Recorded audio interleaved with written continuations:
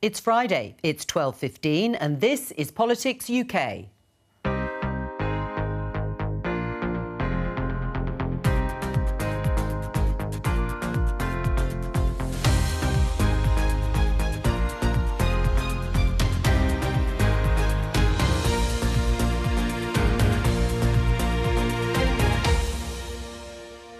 Welcome to your weekly roundup of parliamentary highlights. I'll be joined by correspondents in Edinburgh and Cardiff, and here in Westminster by our parliamentary correspondent Susan Hume.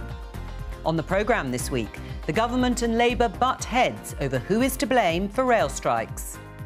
The Prime Minister of this country and his Transport Secretary haven't attended a single meeting, held a conversation or lifted a finger to stop these strikes. The reason his authority is on the line in this matter is that they take £10 million from the unions. Stories of patients taking their dental work into their own hands as the NHS backlog is discussed in the Commons. I am in such agony that I took ibuprofen, drank whiskey and tried to pull it out myself with pliers. The debate over ministerial ethics rumbles on. Lord Guy couldn't stomach it any longer, and I don't blame him. To this Prime Minister, Essex is a county east of London. The government cannot support today's motion for the simple reason that it attempts by proxy to change the British Constitution by the back door. And Wales's Health Minister is forced to apologise in the Senedd. There's an expectation on all of us to uphold the highest standards, and throughout this process I've accepted that I've failed to do so through my actions in this case. Susan, it's been a difficult week for commuters. Rail strikes across the country prevented many people from going about their normal routines. But in Westminster, there was a bit of a blame game going on. And that issue certainly dominated Prime Minister's questions. Yes, it certainly did.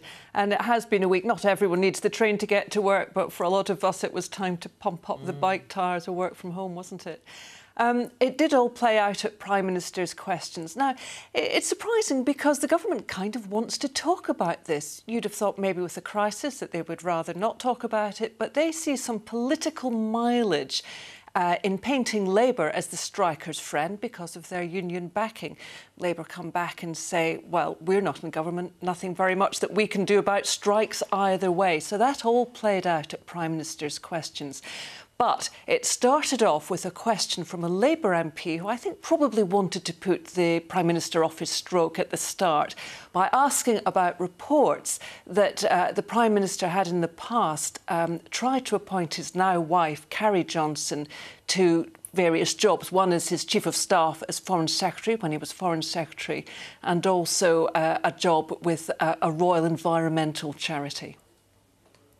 Has he ever considered the appointment of his current spouse to a government post or to any organisation in one of the royal households? Be honest, Prime Minister, yes or no? Yes or no? Mr. Speaker, I know why the party opposite wants to talk about non-existent jobs in the media, Mr. Speaker, because they don't want to talk about what's going on in the real world. If he's genuine about preventing strikes, will the Prime Minister tell this House how many meetings he or his Transport Secretary have had with rail workers this week to actually stop the strikes? Mr. Speaker, this is the government that loves the railways, that invests in the railways. Not £96 billion we're putting into the integrated railway plan building. Not just, I'm proud to have built Crossrail, by the way, Mr. Speaker, and we're going to build Northern Powerhouse Rail. But what we've got to do is modernise our railways, Mr. Speaker. That he yesterday had 25 Labour MPs out on the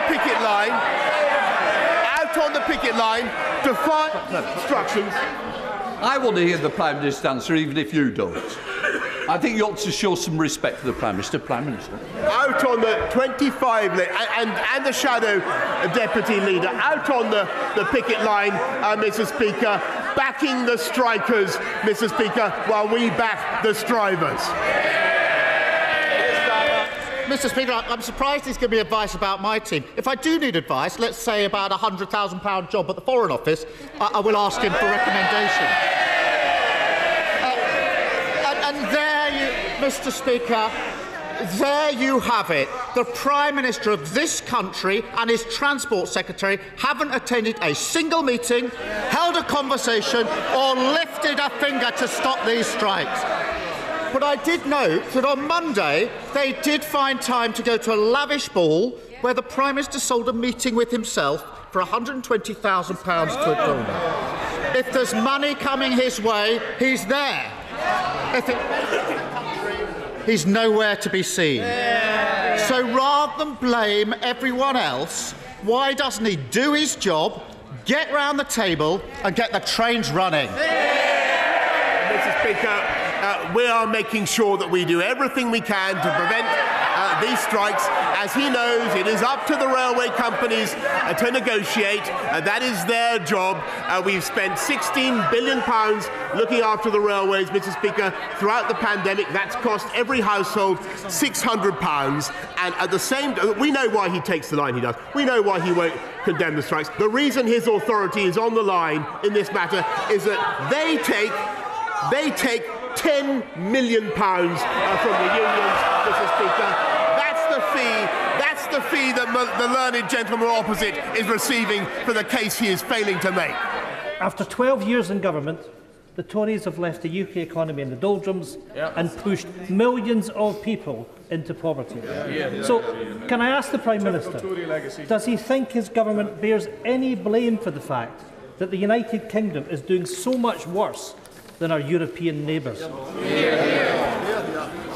Actually, Mr. Speaker, I think the whole House knows and the whole country knows we've got a global inflationary problem, but this government has the fiscal firepower to deal with it, Mr. Speaker, and that is, I think, of benefit to the whole of the United Kingdom, including Scotland, as we've seen throughout the pandemic. And I think it's a matter of fact that taxes are actually highest of all in Scotland, Mr. Speaker.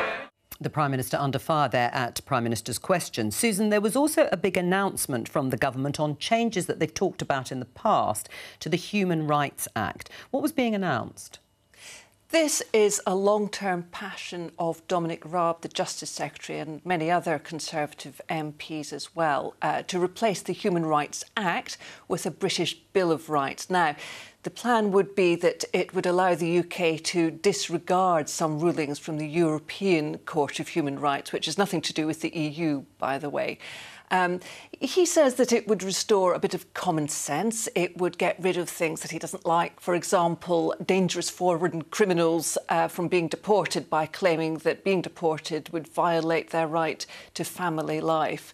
However, opponents say this is dangerous, that it will reduce people's freedoms and human rights, but Dominic Raab is insistent that the UK already has a proud tradition and can be trusted with human rights.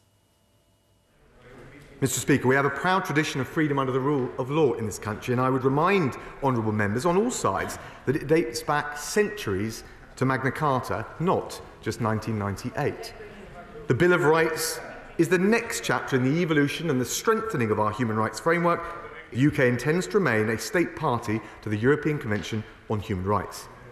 It is a common sense set of principles, and the problems that we have encountered have stemmed from the elastic interpretations and the expansion, absent meaningful democratic oversight, in particular as a result of the procedural framework set out in the Human Rights Act. We will also expressly, Mr. Speaker, provide for greater weight to be given to Parliament's determination of the public interest set out in primary legislation when considering the interpretation of rights to ensure we are better equipped to protect the public. And that will reinforce our ability to, for example, deport more foreign national offenders, and in particular, those claiming ever more elastic interpretations of Article 8 and the right to family life to frustrate the deportation process.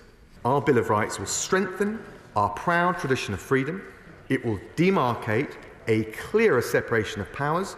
It will ensure greater respect for our democratic institutions, and it will better protect the public and restore a healthy dose of common sense to the justice system, which is essential for commanding public confidence.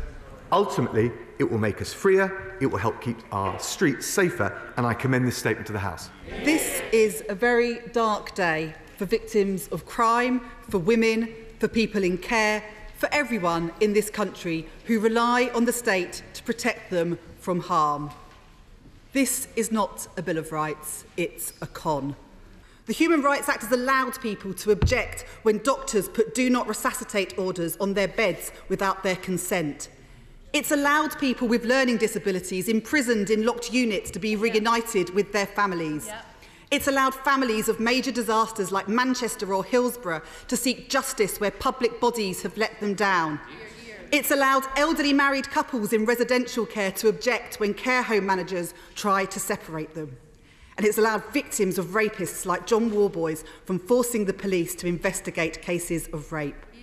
This bill will see enormous amounts of red tape for victims of crime seeking justice. It's an attack on women, it undermines peace in Northern Ireland, it's the hallmark of a party out of ideas that can no longer govern. This morning, the distinguished legal commentator Joshua Rosenberg summed up this bill not as the biggest constitutional tour de force in over 300 years or the apex of the Justice Secretary's career, but as a ragbag of restrictions. It will undoubtedly cause harm to many thousands of our citizens, especially those who are most vulnerable and suffer discrimination by an unchecked state. And it will cause harm to this country's hard-won reputation as a champion of international law. He will recall that some of the gravest crimes of the Iraq War were only revealed through recourse to the Human Rights Act enforced in our domestic courts. I think particularly of the systematic torture of detainees by British soldiers in Basra that was revealed in the Baha Musa case. Only because of the Human Rights Act after the Ministry of Defence had declined to investigate. So can he provide reassurances to the House that the new Bill of Rights will not operate to suppress such serious human rights abuses from coming to light in the future? The reality is we have the international law of armed conflict, which is designed to that, and it has been unhelpful. Indeed, it has created legal uncertainty to layer on top of that an extra tier of human rights obligations. It's created uncertainties to the state of the law and created huge uncertainty for our armed forces. So we'll make sure that there is the accountability she looks for, but we will also deal with the extraterritorial jurisdiction, which frankly has encouraged litigation and many spurious claims, as well as the ones that she mentions. Can I welcome this statement and say it is rather curious that my right honourable friend has been criticised for acting upon the democratic mandate given to him within our manifesto by millions of our fellow citizens. Millions of voters in this country voted in both the Brexit referendum and in the general election in 2019 for control of our borders and to prevent illegal immigration. It is the job of courts to interpret the will of Parliament, not to invent law themselves. And therefore the policy that he's putting in place, the Bill of Rights, not only protects the fundamental rights that we all enjoy, but gives the democratic voice of the British people a role in the decision-making process. Susan, thank you for now. We'll be back to you with other developments at Westminster shortly. Time to go to Edinburgh and join our Scotland political correspondent there, Phil Sim. Hello to you. He's at Holyrood. Phil, it was an uncomfortable First Minister's questions for Nicola Sturgeon this week because there was a lot of focus on her party's handling of a sexual harassment complaint at Westminster. Yes, I mean, I may be here at Holyrood, but a lot of the questions, as you say, were about Westminster, specifically the SNP's response to the case of one of their MPs, Patrick Grady, being suspended from the Commons for 2 days for making an unwanted sexual advance towards a member of party staff. Now, that suspension was mirrored by the SNP, but they've been coming under a lot of pressure to do more, to go further, and that particularly came after a recording of the party's Westminster group meeting was leaked, in which senior MPs, including the group leader Ian Blackford, were urging members to support Mr Grady, with apparently little mention of the victim being made. Now, Nicola Sturgeon's been challenged about that. She says she stands by her position that there should be zero tolerance of sexual harassment. There should be total support for victims and for people who come forward with complaints. But she's faced multiple questions about how seriously her party is taking this. If everything the First Minister has just said is true, and she really believes that victims of sexual harassment should be fully supported, why is Patrick Grady, one of her MPs who has been found guilty of sexual harassment, still got the backing of the First Minister. Patrick Grady's behaviour was investigated by an independent process that all parties in the House of Commons, as I understand, are signed up to. The findings of that independent process were, of course, published, as is right and proper, and a sanction was imposed, a sanction that was recommended by that independent process and replicated by the SNP Westminster group. In this situation, there is also clearly a victim who feels that they were not properly supported in that process. Indeed, the victim in this case believes that the process exacerbated the trauma that was experienced, and I think it is absolutely incumbent on any organisation in that position to take views of that nature very seriously. And as I have already said before today, and I've already said this today, that is a matter that the SNP must and will reflect on. So yes, this was an uncomfortable session at Holyrood for Nicola Sturgeon. She offered an apology to that staff member who's been speaking out in the media about their treatment, and it was striking that she didn't really offer any defence of Patrick Grady. She didn't either offer any defence of her Westminster group as a whole. I think she wanted to focus, unlike in that recording that was leaked, to be on supporting the victim. Now, this is a familiar concern for the Scottish Government. There was a long-running inquiry here at Holyrood about the government's handling of harassment complaints against the former First Minister Alex Salmond. I think the last thing that Nicola Sturgeon will want will be to be dragged into being bogged down in that kind of issue once again. Phil, let's talk about a devolved matter, because there's been some movement on one of the Scottish Government's big policy pledges for this term, and that's the creation of a national care service. What's happening? Yes, so this is really the big thing, other than an independence referendum, obviously, that the Scottish Government wants to do in this parliamentary term. They want to set up a national care service that's essentially an NHS, but for social care. And they say this has the ambition to be the biggest reform since the NHS was set up. And the idea behind it is that it would set national standards for adult social care and would end any kind of postcode lottery in the provision of that care around Scotland. Now, the first legislation underpinning that in NCS was published this week. There has been some opposition, though, about this being a centralising move.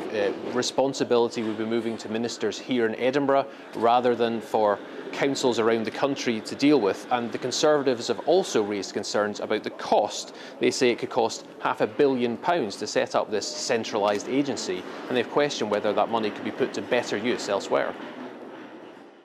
For context, £500 million would cover the salaries of 14,000 qualified nurses. Instead, the National Care Service is expected to hire up to 700 new staff, mainly managers and administrators. It will be mainly staffed by civil servants, not social care professionals. We simply can't afford to see money of this magnitude diverted from frontline local services. This will be compounded by a loss of local decision-making and accountability, financial instability, and the risk that upheaval will negatively impact the most vulnerable in our society. A national care service has at the heart of it collective bargaining. Yeah. It has at the heart of it ethical commissioning. Yeah. It has at the heart of it fair work for social care workers. Yeah. It has at the heart of it human rights of care home relatives. Yeah. So the NCS, the National Care Service, stands up and embeds everything that the Tories oppose. And I'll take no lectures, none whatsoever, from the Tories about social care. That is the party, they are the party that dragged Scotland out of the EU against its will, causing untold damage to social care up and down this country. So the plan is to have this National Care Service up and running by the end of the current parliamentary term in 2026. So it's a long-running thing. I think there's going to be a lot of debate about that here at Holyrood. But for all that, it is going to happen. We know the SNP Green government has a majority in the chamber, but there's going to be a lot of discussion, I think, about what exactly this will look like and how it's going to be delivered to people across Scotland. Let's talk about the cost of living crisis. It obviously remains a key issue, particularly after the latest inflation figures. There's been much debate about the measures governments are taking to support people through it.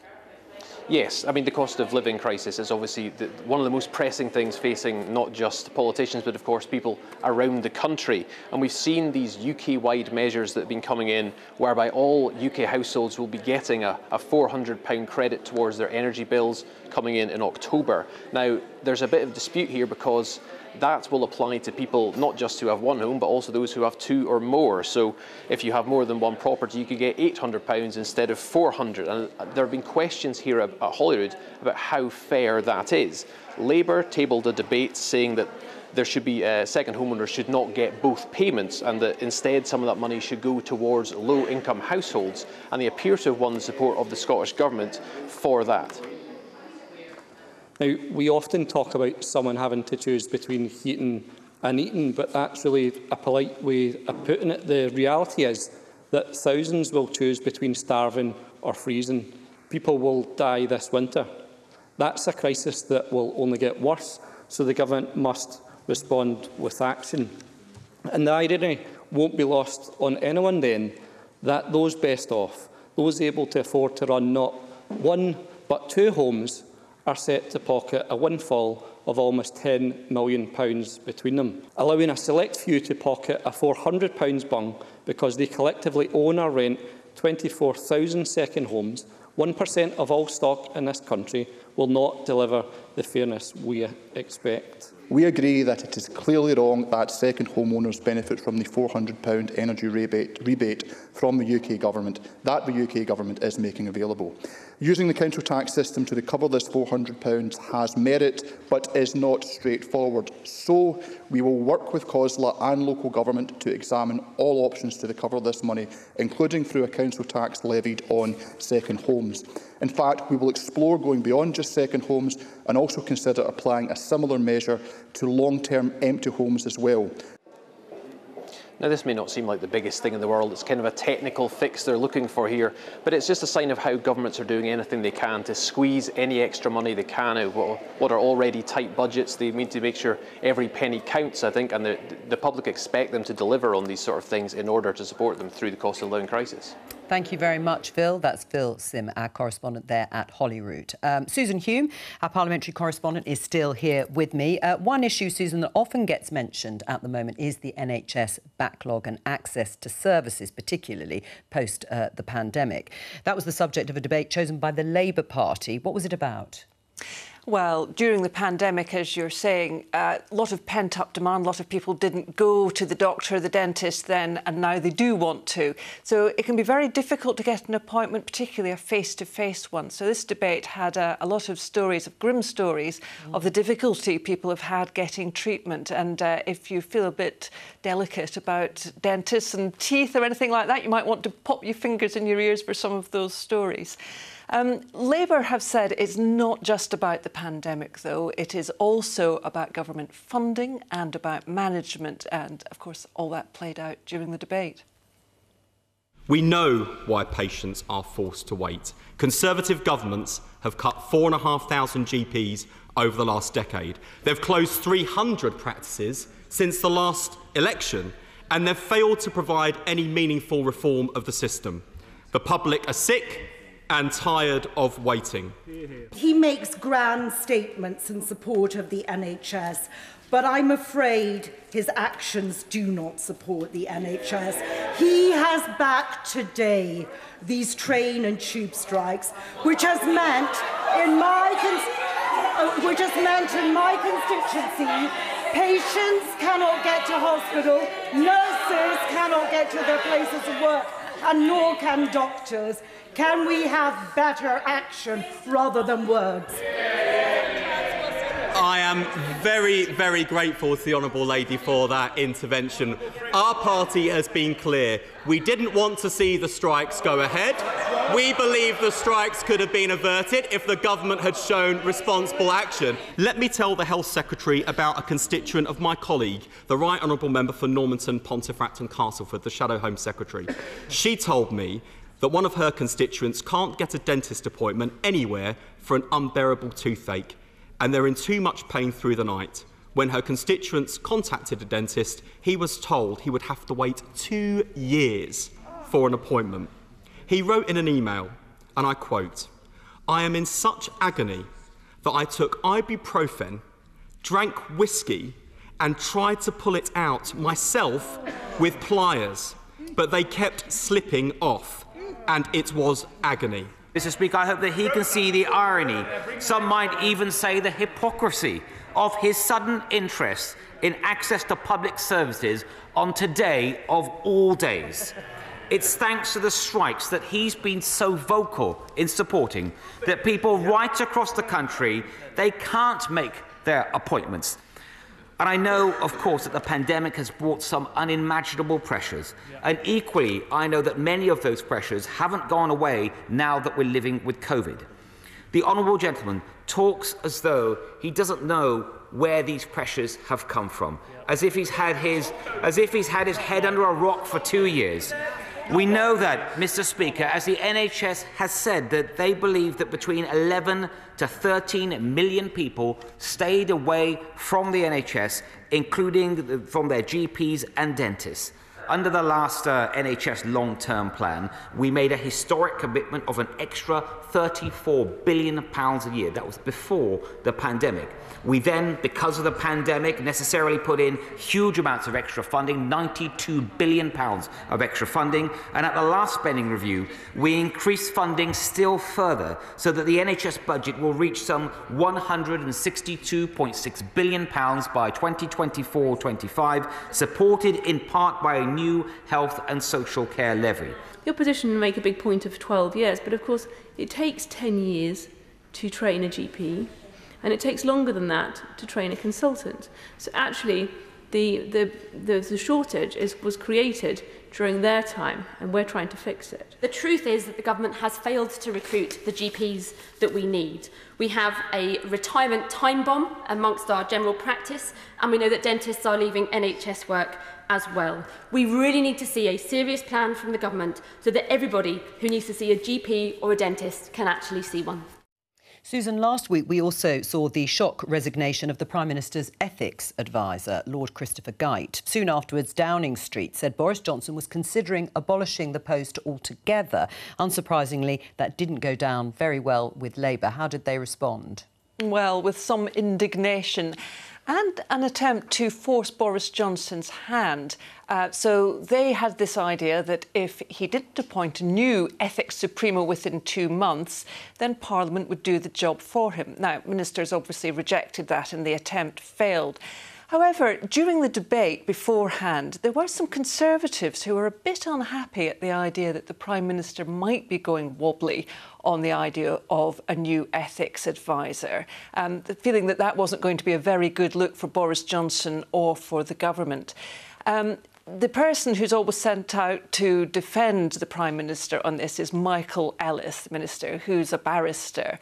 And he said that the government, that Boris Johnson did intend to appoint a new ethics advisor and that there would be action swiftly. Not action actually to appoint a new advisor, but swift action to have a review into what to do about the whole thing. Lord Geidt couldn't stomach it any longer, and I don't blame him.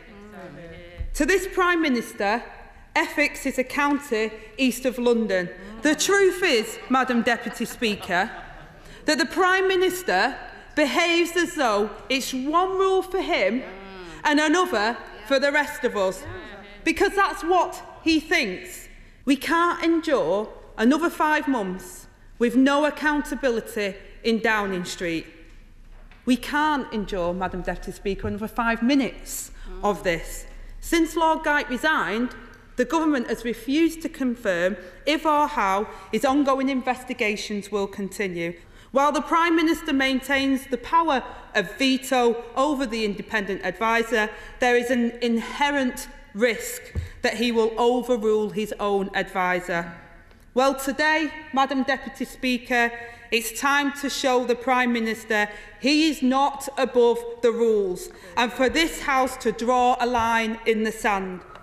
The government remains steadfast in its absolute commitment to upholding standards in public life, and the critical role of the ministerial code in supporting those standards. It is on account of that commitment that the government cannot support today's motion, for the simple reason that it attempts by proxy to change the British Constitution by the back door. If Labour's motion today were to succeed, it could mean in the future a Labour-chaired committee choosing one of the Prime Minister's advisers, or a Conservative-chaired committee choosing a future Labour Prime Minister's advisers.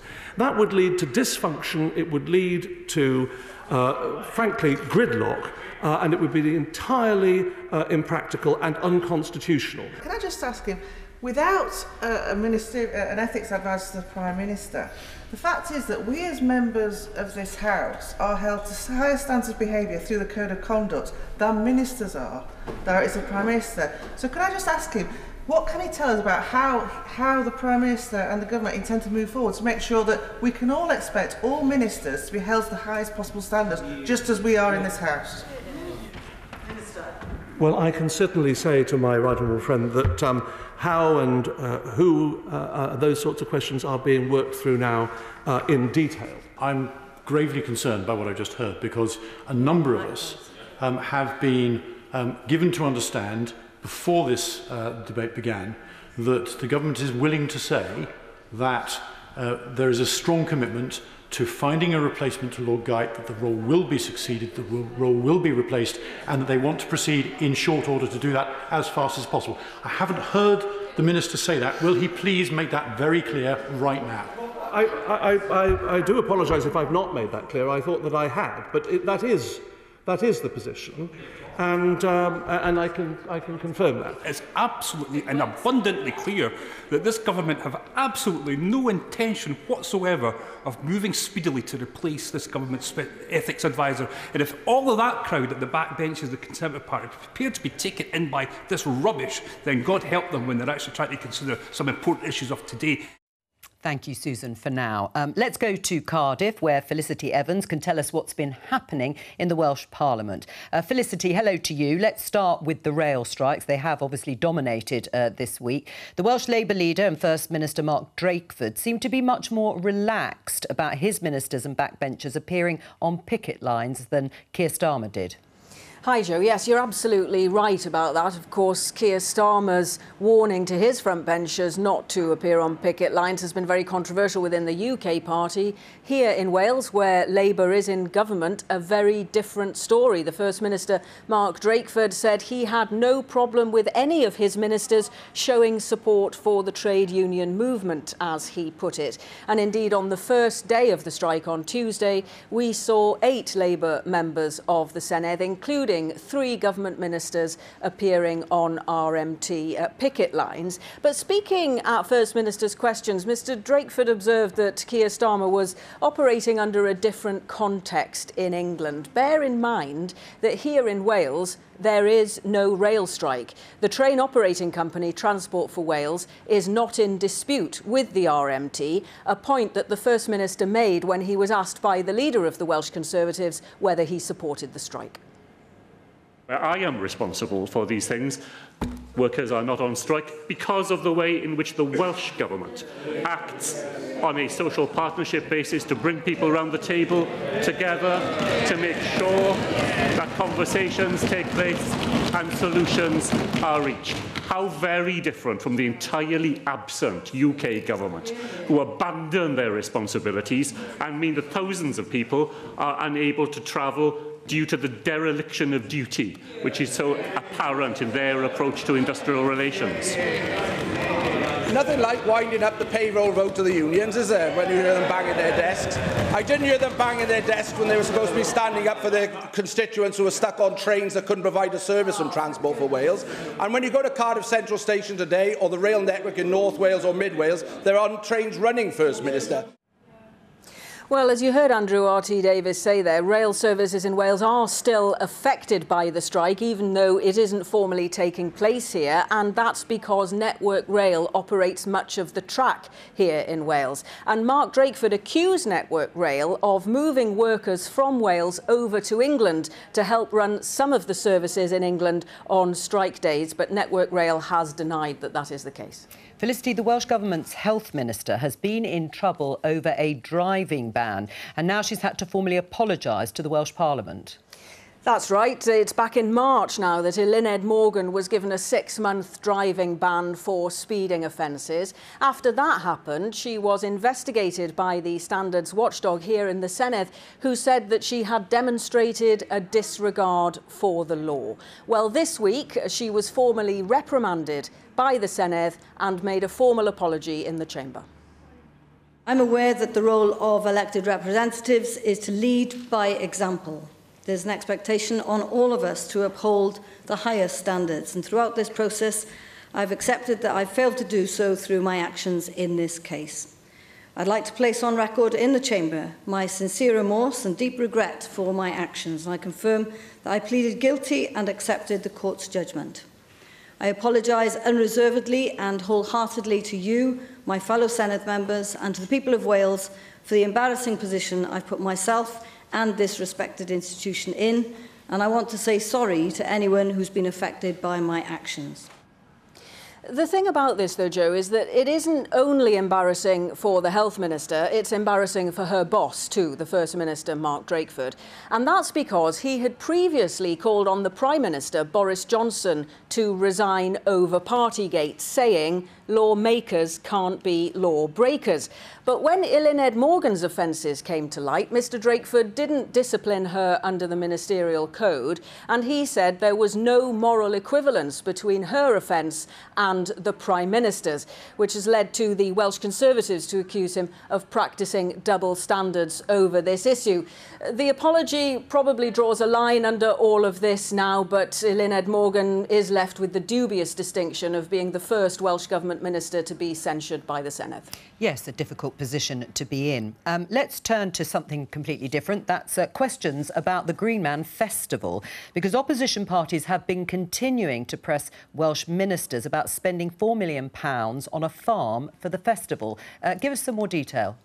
Yes, so the Welsh Government bought Gileston Farm in Monmouthshire for more than £4 million and said that they were in negotiations with the people behind the Green Man Music Festival to either lease that land or to buy it. Opposition parties, though, have questioned the decision to purchase the farm, especially since the people behind the festival say they have no plans to move from their current site, where they've been based for the last 20 years. Though BBC Wales understands that there are some proposals floating around that would maybe employ around 170 people on Gileston Farm to focus on things like sustainable farming, local food and climate change, with a commercial rent being paid to Welsh Government. But there's been no formal comment on that, either from Green Man or from the Welsh Government.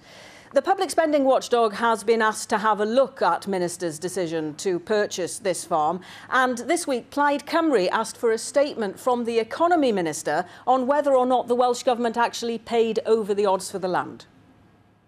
Finally, I note that the Minister said at the time that the Government didn't pay above market value for Gileston, and the amount paid was £4.25 million. However, this sales brochure here shows it for sale for £3.25 million, £1 million less than what the government paid for it. So can I ask that the Economy Minister brings an update to the Senedd regarding the business plan for Gileston, and also clarify what the government did to verify that the property value was correct?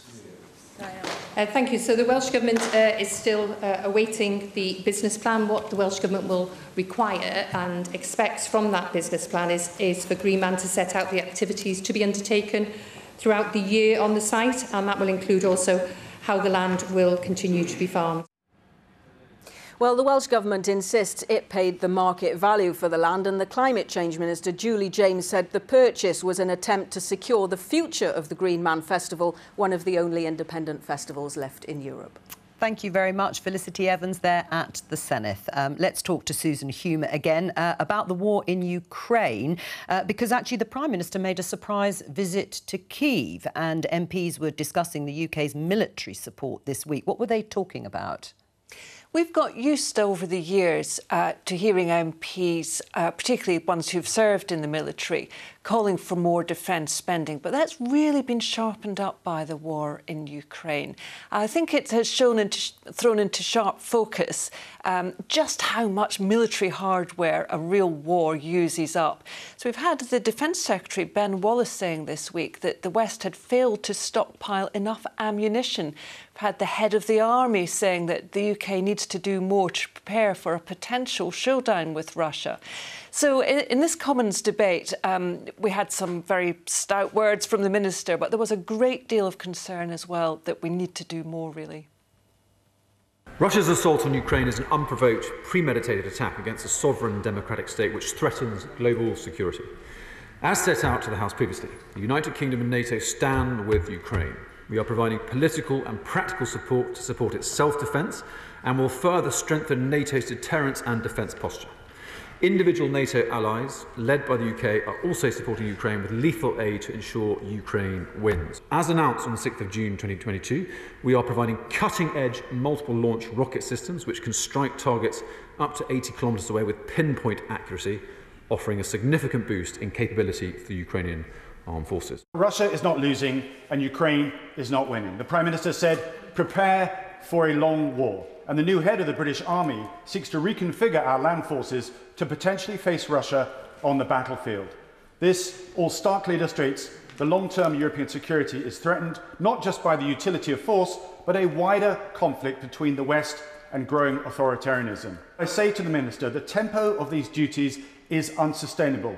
We are overloading our troops with these widening commitments and not replenishing our defence stocks fast enough. All three services are now too small to manage the ever greater burden that we are now going to place on them. And those cuts in the 2021 integrated view of personnel and military equipment must now be reversed. We are making good use of the £24 billion uplift we have had since this government came into being. And that, Mr. Speaker, is driving forward the agility and the deployability and the lethality that we need in the new global context. The new head of the army said in an internal message to troops last week, he said there is now a burning imperative to forge an army capable of fighting alongside our allies and defeating Russia in battle. So why are ministers pushing ahead with plans to cut another 10,000 soldiers? When will he halt these cuts? And when will he start to rebuild the strength of the British Army to meet the threats that our country and our NATO allies face? For too long, Mr. Speaker, the measurement of our military capability is about men and vehicles in garrisons rather than our ability to project power, and that's something we are absolutely confident that we are getting right. The new head of the army, as has been mentioned already in this urgent question, has said the UK must forge an army capable of fighting alongside our allies and defeating Russia in battle. I found the Minister's response to the urgent question sounded a little complacent. Is he absolutely sure that that can be done whilst continuing with the 10,000 planned cuts in the army? I am confident, Mr. Speaker, because we have a significant increase of money that is delivering new capabilities to make our people more lethal, more agile and more mobile. And this is a body of work that's been underway since during the last couple of years, expressed in the Defence Command paper published in March 2021. This is nothing new. We've been at this for a couple of years, and rightly so. Thanks to Susan. And that's all for Politics UK for this week. I'll be back with you on BBC Two, but at the earlier time of 10:15 on Monday with Politics Live. And Politics UK will be on next Friday at 10:15 a.m. during the Wimbledon fortnight. So set your clock. Have a great weekend. Bye-bye.